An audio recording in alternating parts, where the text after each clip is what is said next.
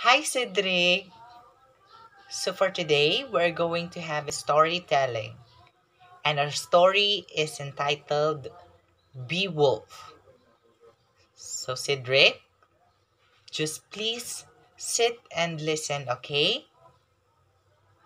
Okay, I'm gonna start. So the story begins in Denmark.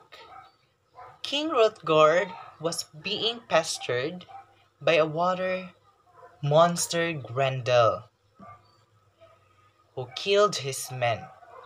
There are a lot of men has been killed by Grendel. So, and then there a great hero came. His name is Beowulf.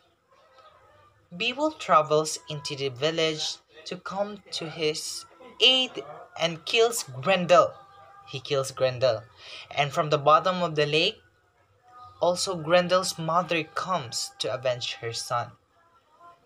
About 50 years later, Beowulf himself is already a king, and he has to fight a fire-breathing dragon.